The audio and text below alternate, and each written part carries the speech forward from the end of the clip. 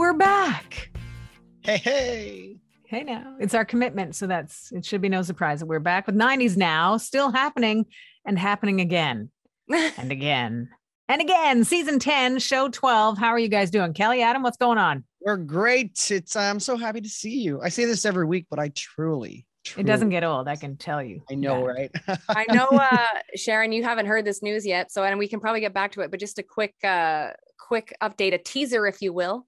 You were medicated last week, and yes, this week I am sleep deprived because the better half had a soccer injury last night, which required a trip to the X-ray machines today. Oh, fun. So we can get into that a bit later, but Kelly's probably on about 3.5, 4 hours of sleep. So I'm punchy. I'm punchy today.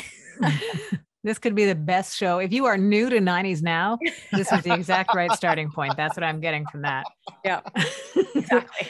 And just in case you've gone from punchy to jumpy, we're going to tell you why Courtney Cox is still down to scream. This is the look of someone who is pleased with herself by making clever associations. We're also going to tell you which rock star never thought he'd do Vegas to begin with and now is booked to go back there in the new year. Is it too soon to say the new year? Nah. No. Maybe. It's not. Okay. It's just not. Our house has been decorated for Christmas for 2 weeks now. I still have my pumpkins and all the Halloween stuff up. I need to get rid of that. You gotta smash those pumpkins, bro. You have decayed pumpkins in your household, Adam? Or are they like... No, they still look great. Okay, great. They're still in pre-pie mode. Exactly. Nice. Well, maybe he's just extending the vibe to our friends in the States who are set to celebrate Thanksgiving. So by the time you're hearing the show, perhaps you are tired of your family and you have hunkered down to listen to 90s Now. Thank you for that. Want to give a shout out actually to new 90s Now subscriber, Rachel Dixon. Thank you very much. That's right. I said new subscriber. That's commitment. Thank you very much. In Melbourne, Australia. That's exactly how she says it. That's exactly when she will unsubscribe. Nope. Too much Canadian. Actually, Rachel, the gym that I work out at is F45, which you are undoubtedly familiar with, and the owners in our little area are actually Australian, so they're ours now. Sorry. Did they say cracky? What's that? Did they say cracky? They say, actually, Australian is my favorite accent by far. When they describe the exercises when they're going through the workout at the beginning of class, if it's something that's going to be a burner, let's say, Liza will say, "It's a burner." So because we've been at it now for almost 2 years, I think, maybe just around 2 years, people are very familiar with that term. Burner. Okay. It's a burner. So Rachel, thank you. May this show be a burner for you. I don't know where I lost it at the end there. Thank you, Rachel. We appreciate you.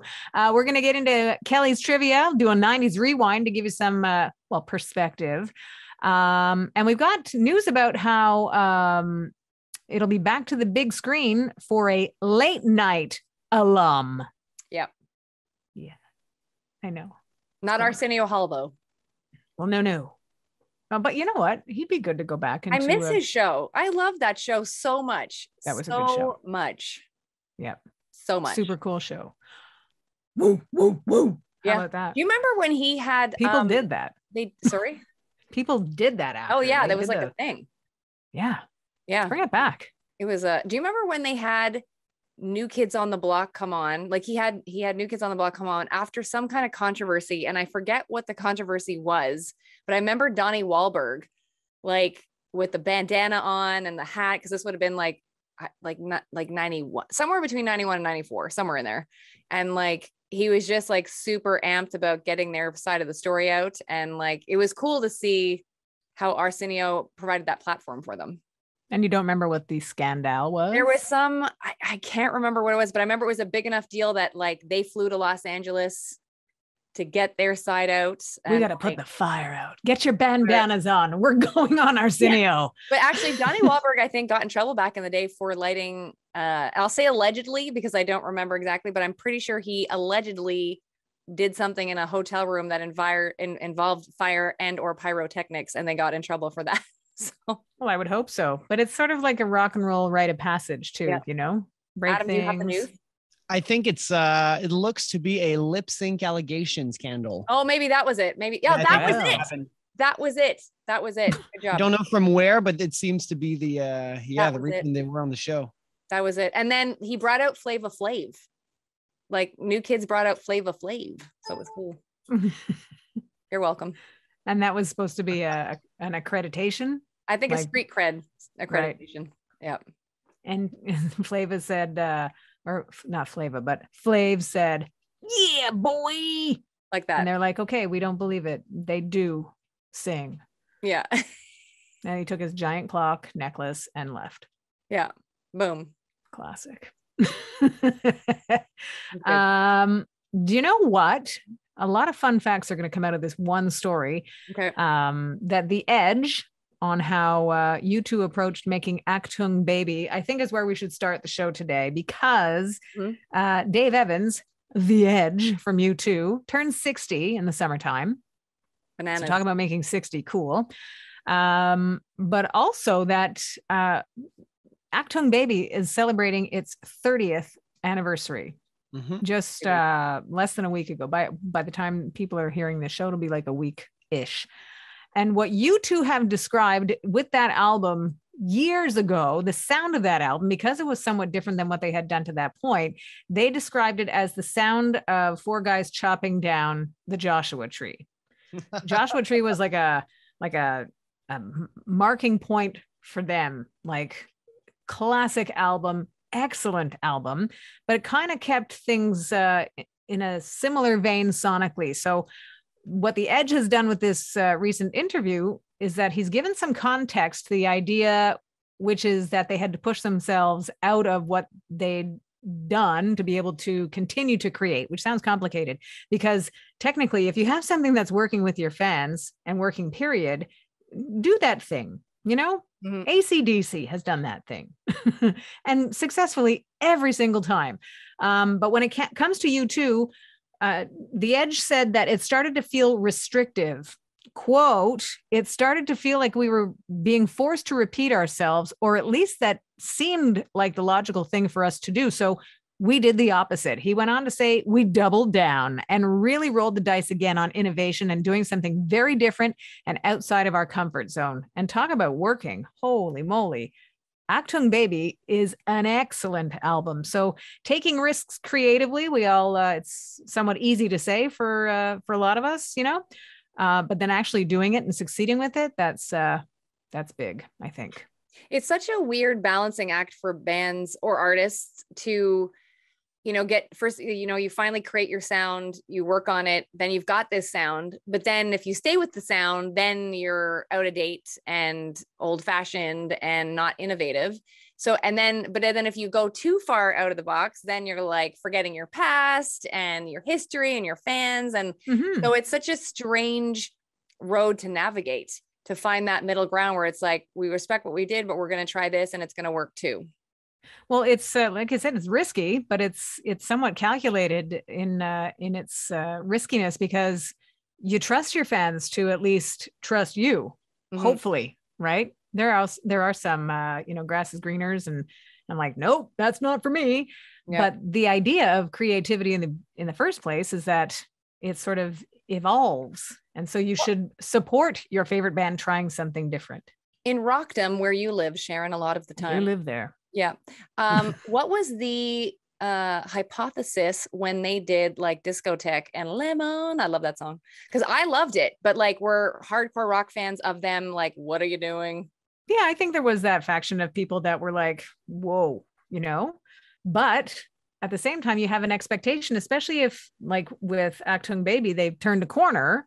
You're like, okay, well, I guess they're trying something even more different now, you know, like there's that. But the idea that it's still the same guys and that they're growing up too, and their lives are evolving, they're having families, they're living their dream and doing their stuff. But you have to sort of realize that you might not like every single thing, you know, like, and I bring it back to AC/DC for a second. Their formula is tried and true.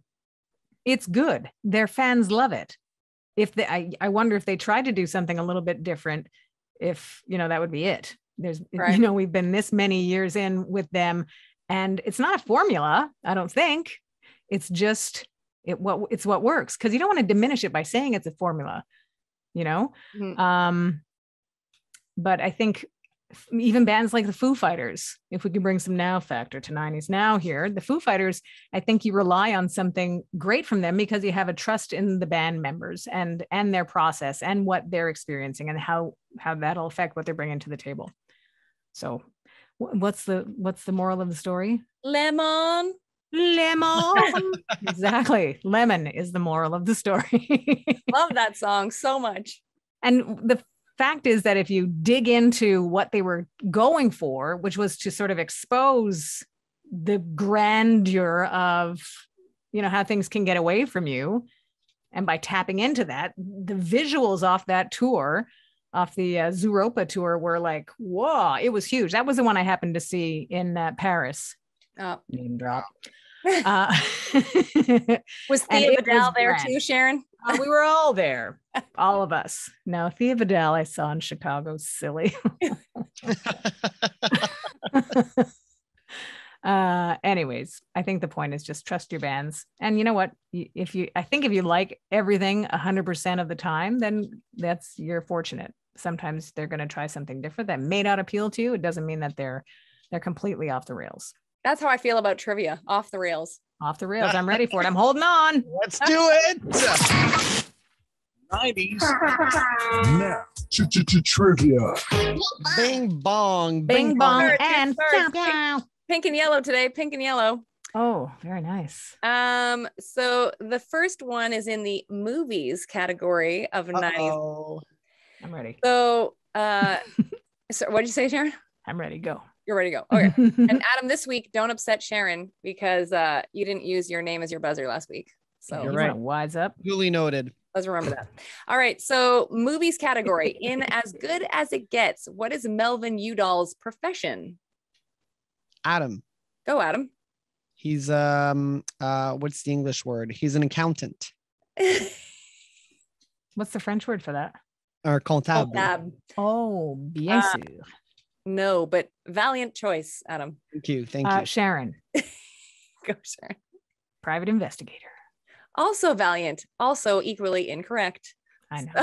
I watched this movie with Helen Hunt. Yeah, Right? Helen Hunt and Jack Nicholson, right? Yeah. Yeah. So a novelist. Novelist. Mm. Yes, because he was peculiar or like eccentric-ish. Yeah. So there we are. So now we're moving to, I think this is one of Adam's favorite categories. He seems to do well in these. Science and technology. Yes. All right. Sharon. Damn it. Tricky. Jumping the gun. Although it's funny, this is a science and technology question. But when I read you the question, it's really not. So here we go. Okay. The former bassist of which band invested in the early stages of Starbucks, Amazon, and Microsoft during the 90s? The former basis of which band? Are you giving us a name? Yeah, so I need, and actually funny enough, they don't give me the name of the person. Obviously I can't do, yeah, so because that would give away the answer. So I need the band name. It's random, man. So the former bassist of which band invested in the early stages of Starbucks, Amazon, and Microsoft during the 90s? I know think it this. makes I've sense talked when I about this. say it. Ugh. Do you know Sharon. about him? You go, Sharon. Pearl Jam. No. Adam? Alice in Chains. It's not 2 for 1, Sharon. I know, but Alice in Chains was going to be my first, and I realized Jeff Ament never left Pearl Jam. So why would you even say Pearl Jam? Adam, is it Iron Maiden?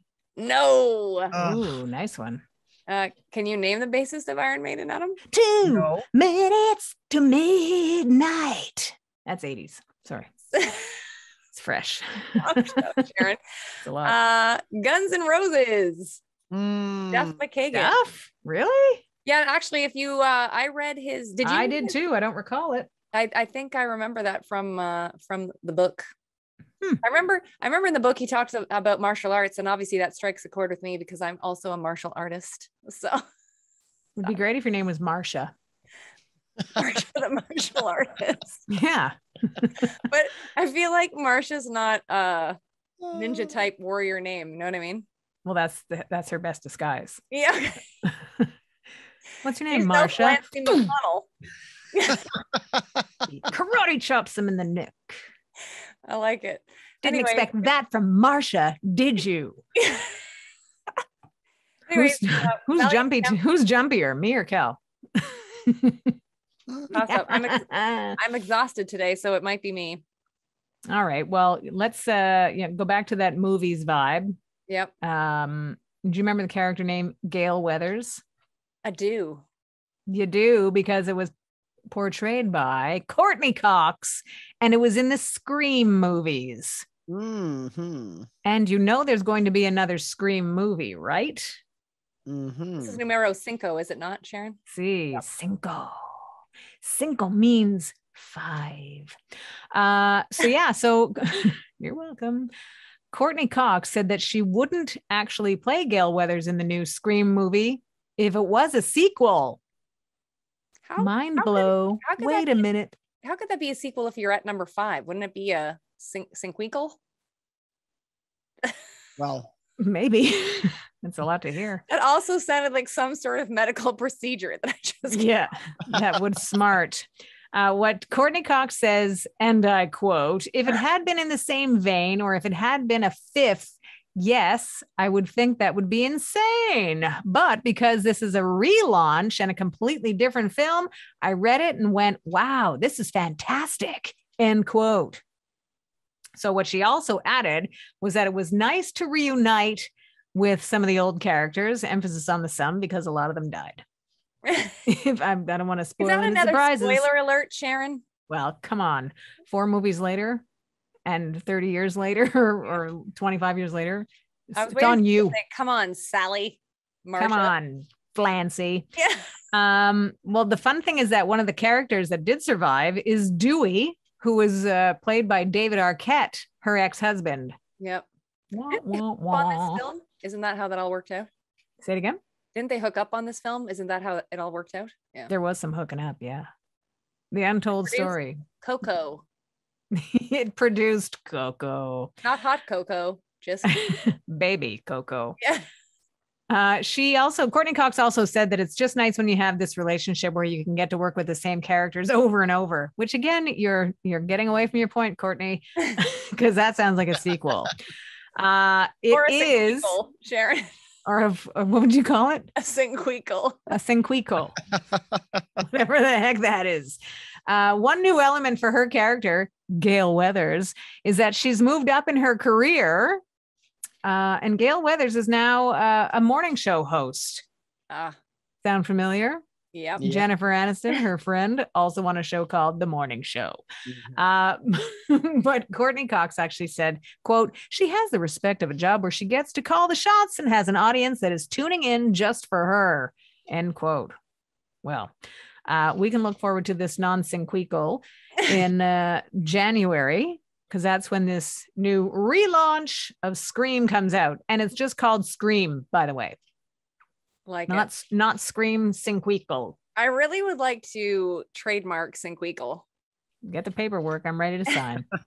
I feel like it has room to grow. Sequel. You know what I mean? Literally. Yeah. Like 5 times as big. Exactly. So we were talking before also about how it's back to the big screen for one late night alum, and that is Jay Leno, who has been tapped to play Ed Sullivan in a movie called Midas Man, which is not about Ed Sullivan. No. It's about the Beatles manager, Brian Epstein. Of course, Ed Sullivan was the guy that broke new artists back in the day. And that's how artists were broken then. You watch TV as a family. Just gather around, kids. It's story time in front of the TV. Prior to that, it was radio. Go radio. Right. Anywho, Ed Sullivan's show, The Ed Sullivan Show, smart title, was exactly was what brought these cool new acts to North Americans, because like I said, it was family appointment tuning, as they call it. And that's where the British invasion started, because the Beatles' appearance on The Ed Sullivan Show in February of 1964 is when it all started. So Brian Epstein, manager at the time, will be played by Jacob Fortune Lloyd, who you may have seen on The Queen's Gambit. The Queen, I just like saying the name. Did you watch it? I did. I watched some of it. There's a lot of I watched none of it. None of it, eh? I think None you of might it like it, Kel. territory. None of it. You should watch some of it, which is a different territory. That's when Yeah. you watch some of a show. I did finish the morning show. I did too. I did not. Are you in it though? No, I'm like 2 episodes in season 2. We won't Okay. wreck it for you, We Adam. won't talk about it, but I will just cannot say believe though, that did we everybody like the ending? dies. Did we like the ending, Sharon? I was like a little conflicted. Well, there's no word on whether or not there's going to be another season, so I'm optimistic, despite Yeah, the fact because- that everybody dies. Because if they end it like they do, it's not enough. It never could be, Kelly. Don't say anymore. Okay. Back to Jay Leno for a second. I was emphasizing the fact that he was making he was going back to the big screen because he was in a movie back in 1978 called American Hot Wax, which again is an old school reference to vinyl. And it was the story of Alan Freed, radio DJ Alan Freed. True I almost story. feel like we need to end the show on that. What does one go after hot wax? They go out for coffee generally. Exactly. Here's another word that I would like to make up with synquical. Oh, good then. Synquicalicious. Oh, you might be pushing it. Okay. Synquicalicious. Like bootylicious. but Exactly. 5 times the fun. Or fergalicious is where I was going. I don't think you're ready for this synquical. Yeah. I don't think you're ready for synquical. Yeah, it works. See? I mean, it works. I just Adam's sang dying. it. So He can't breathe. Adam's like, why did I agree to do this? Yeah. I often ask myself this question. The new that Midas Man, I don't have a date on that movie. Do you have it, Kel? I have no dates. Okay. I think it's up in the air. It may never happen. Yeah, actually, you know what? When I was looking up Jacob Fortune Lloyd's info, it did say TBA, Oh, there we are. which is to be announced. Just Right. so we're all good. It says TBA instead of TBD. To be determined. I guess Right. it's kind of the same thing. Oh no, Well, no, they've it's been determined it. determined but not announced yet. You're right. Exactly. Then there's just PDA Public Yeah. displays of aggression. and NFL. You hear that grumbling in the background? It's not my stomach. Oh, I thought it was. I thought you're still hungry from last week's colonoscopy. Can you hear the echo? Echo. By the way, I think I mentioned last week on the show when we were talking about your medical escapades situation. Yes. that Medical escapades. Please put it in there. so Mummy Alexander, as we speak, is in prep mode. Like it's tomorrow is the big day, if you will. And I almost called you to give her a pep talk, Sharon, because the last 24 hours she's been not synquicalicious, I'll tell you. She's been nervous quite a bit. So, Maybe just squeakalicious. yeah. that will probably happen as she gets down the 4 gallons of that substance you had to drink. Oh, it's awful. Tell her to make sure that she serves it cold. Oh, I colder think, the better. maybe I should tell her that. It says so on the bottle, but it's really true. Okay, great. Good to know. Good to know. Good to know. And while we're talking quickly about last week's show, I would like to fix a problem maybe that came out of my mouth. And Adam, you might need to quickly Google this for me because Sharon brought up, we were talking about Madonna last week and the sex book. And I said 93. I feel like it came out in 90 or 91 now. So Adam, can you? I like how you wanted to bring it up, but you didn't even check yourself. I meant to. It's been a busy week. So what did you say? When did the sex book come out? October 21st, 1992. Oh, So I was close. you were initially. so wrong. I was wrong. I said all the numbers around it. I said all the numbers around it. I said 90, 91, and 93. So yeah. Hey.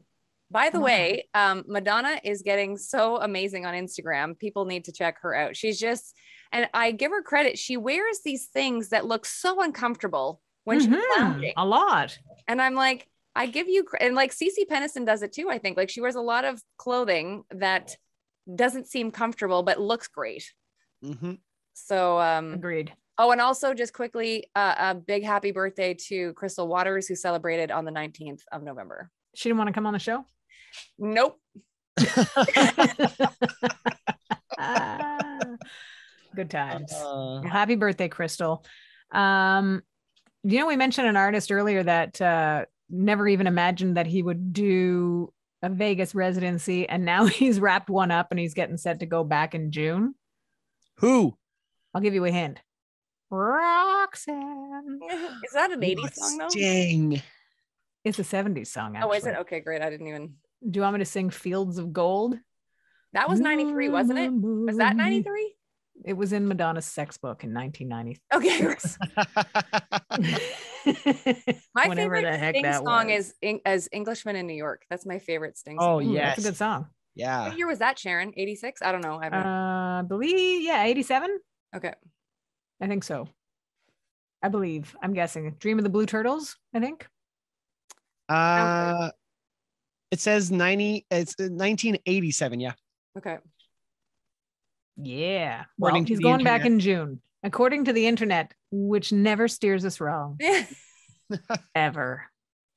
Only Just when you're ask it. reading It will tell you medical that. advice. So yeah, he's doing going back in June. Great. So I make would your see him. plans. I would see him. I have not seen him in concert. I would love to see him in concert. Same, actually. Oh wait, that's a lie. I saw him at why my brain is just empty Festival. right now. Was it in Montreal? Was it elsewhere? The Olympic Stadium, 1988. Okay. Amnesty International. Not exactly a festival, but a Did really you great see- cause. But wait, before you go, Yes. off of that was Sting, Peter Gabriel, Bruce Springsteen, Wow. Tracy Chapman was there, Yusu Nadur was there, somebody else was there. But it was Sharon? fantastic. It was amazing. Like Peter Gabriel's stage setup had a spider wall and these arms that came, like it was just very complicated. And then Bruce Springsteen came out, and I think he was there till like 2 a.m, which is kind of against the rules, but totally typical Bruce, And my wallet got stolen. What? Nice. And it got returned. Somebody who worked at the Olympic Stadium, lived near. Well, not I guess they lived near me, and then called me and said, "Did you lose your wallet?" The next day, I'm like, "Yes." And they said, "Well, I have it, and I live on this street, which was like a 5-minute drive from my house." And I went and got it. They questioned me when I got there. That's weird that you're questioning me. You called me. Yeah. Okay, what's your address? Like, whatever it is. I gave and then they gave me the wallet, which didn't have the money in it, Oh. but had my ID and everything else. So that was the saved you some positive paperwork. takeaway. Yeah, exactly. Yeah. You want to do a 90s rewind? You ready for that? Do it. Let's do it. All right. We are going back to 1992. I've just grabbed a rando selection of tunes to take us back there emotionally, Mhm. because in 1992, we were very familiar with Under the Bridge, that took us on a real colorful journey. And actually took the Red Hot Chili Peppers to their next level of success. Told their story basically about growing up and the growing dangers of what actually goes on under the bridge. That very same year in 1992, we jumped into the Daddy Mac and the Mac Daddy when Criss Cross hit with Jump. It affected Kelly's wardrobe. It did. I went backwards. She went backwards and big. Can I get that in a double XL, please? Yeah. No, I don't need it to fit. I'm also going to need a belt. I had the Raiders jersey, like, and I had the Charlotte Hornets jersey, both which were worn backwards. Of course they were. My mother questioned my choice, and People also, couldn't tell whether you were coming or going, eh, yeah, Kel? she's like, "Why am I doing up your buttons here?" Yeah. So we go from Jump into the summer of 1992, or at the start of the summer of 1992, with House of Pain's Jump Around. Jump up, and get down. Exactly. Pack it up, pack it in, let me bug in. So flat out into the summer of 1992, here we are again, and we learned a thing or two about honesty from a guy who shared that he liked big butts and he could not lie. All you other brothers can't deny that when a girl walks in with an itty bitty waist and a round thing in your face, you get sprung. Yeah. Thank you, Sir Mix-a-Lot. Baby got back. And you know what else, just to make this musical buffet even more delicious? Achy Breaky Heart, the signature hit for Billy Ray Cyrus. Fits very nicely in and around baby and her back. And Madonna's sex book. Well, there's that. And think about this, though. Without that hit song, the signature tune for Billy Ray Cyrus, we may never have gotten access to Miley. Granted, her, she was huge and very talented, but who knows what could have happened without Achy Breaky Heart. Great, that is your 90s Rewind. Thank you, Sharona. Thank you. Bye, friends. Thank you for finding us wherever it is that you do. We appreciate that you listen to 90s Now. Still happening.